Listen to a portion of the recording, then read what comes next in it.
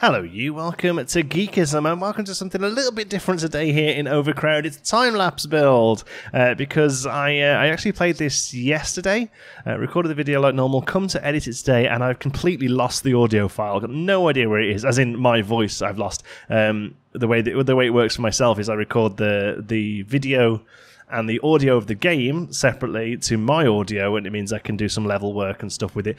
Yeah, come sit down today, absolutely no idea where it's gone. Can't figure it out at all. Not in deleted, not in recycling bin, not in, well, anywhere, to be honest with you. So, I don't have time to completely re-record the episode, unfortunately.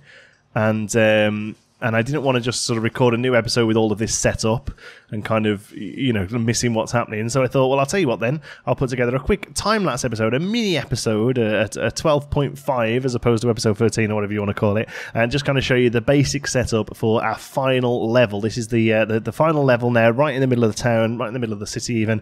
And from everything I've learned and everything, especially the feedback, thank you so much for all the feedback in the comments as well on this one.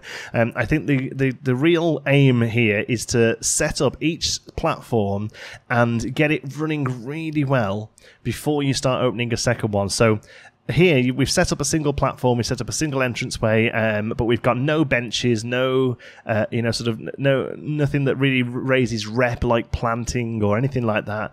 And in previous levels, I would have just gone, okay, that's good, let's open another one quick, let's get some people in. But I think actually slow and steady wins the race with this game, and making sure you've got this first level really well set up is probably the best way to go about doing it. So, with that in mind, I'm going to really take some time. You'll see I took a lot of time here. There's very little building going on, and it's mostly making sure we've got a good flow. And at the end of each day, I'm taking a look at what the problem is and seeing if I can fix that problem. You'll see that every now and again it'll pop up. And for the most part, the issues we seem to have are fumes, overcrowding, and, well, that's it, really. They're the main two that we seem to suffer from. Occasionally, it'll be something like vomit or a brute, just if the member of staff doesn't get there quick enough, you know, to fix the problem. But for the most part, fumes and overcrowding seem to be the main problem. So to fix fumes, you have to get yourself some air purifiers. Oh, that was amazing timing. I've just placed one down there. Air purifiers near the stuff that often creates fumes when it breaks down. And the things that break down the most are turnstiles and ticket machines.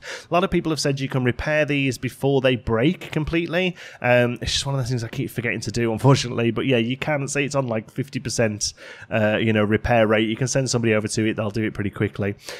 And then, excuse me, the next thing I do is as I get a bit of money, I start to move these rooms out the way. So this first one, this tool room, I completely move that. And basically that just means we can open up that area and we can add in a second turnstile. And this is basically a great way of removing that overcrowding issue. So the other thing I did is once I could afford it, I think that's going to be now, is start to place down a few benches and then also place down some PA systems in that sort of station area as well. And basically that just gets people off the train. One of the big problems with this, with people coming off the train is they get off the train, they just stand there. So the PA systems are going to make them get off the train and go straight down towards the exit. And then we've also got Miss Stone, I believe, stood in the entrance area there with a megaphone. Whenever she's not doing other stuff, I give her the tablet to get rid of lost people, because people pointed out that even though the maps are good, the best thing to do there really is get somebody with a tablet. They go straight over to them, they get rid of that lost debuff straight away. Which is really quite useful. So the only real debuff we're dealing with at the moment is lateness, and because I don't think I quite had the money at any point to put down the ticket sheets that go above the track, the sort of, the ticket tape, sorry, that says, next train coming in, whatever. That's what gets rid of the late debuff. There was always something else, and that's one of the things I kind of love about this game. There's always something else to spend the money on. It's really sort of prioritizing which of these issues, which of these debuffs you're going to solve. And really, I think the idea is not necessarily to build up rep each day, but it's to get rid of all of those things that remove the rep, and then it'll slowly tick up. And I really wanted to you'll see the reps up to 49% there. You start with 45. I think it took a little dip to start off with.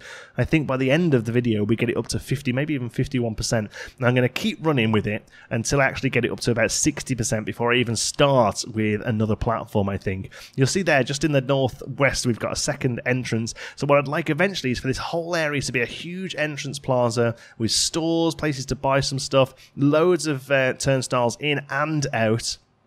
I want to make sure that's a big thing as well, so people don't gather up. I mean, you can still see people really gathering up there at the entrance to get their tickets. So I want to make sure the ticket place is a little bit set back, out of the way, stores set back on the other side, out of the way, and there's just a really clear through entrance there. You can see that's a really good line there that we've got of people getting off the train and coming up to the exit. So actually, overall, I'm really quite happy with how this has started.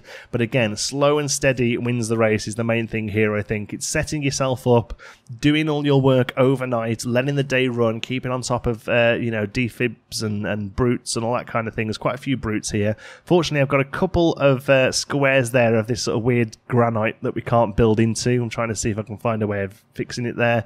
But yeah, there's a weird little bit there that we can't do anything with, unfortunately, but it's okay. We maybe turn it into an area where there's a couple of vending machines or something, so it starts to make sense. Here, just extending the tool shed a little bit there so we can get a watering can, because I did want to add some plants down. I've never put them down before, but they're great for rep, and as long as you can keep somebody on top of them. So you'll see here we've got one person the job here of looking after the watering can. The other main thing I've done here is kind of giving each person a role, sort of.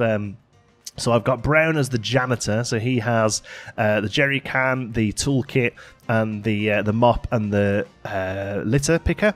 And then I've got Garcia being our sort of medic, basically. The three different sort of medic tiers. There's the regular sort of medic, general medic. There's a drip for people who are overheated, and then there's the defib for people who are having a cardiac arrest. And then Stone is kind of our customer service, so she can kick people out, but then she's also got the advice tablet and the thing like that.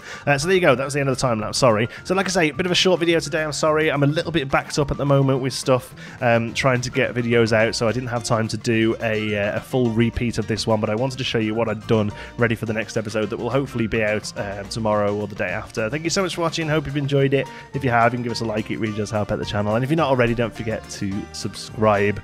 And thank you to all of our Patreons. They make these videos possible through their incredible support at patreon.com/geekism. Thank you so much for watching. I'll see you in the next one.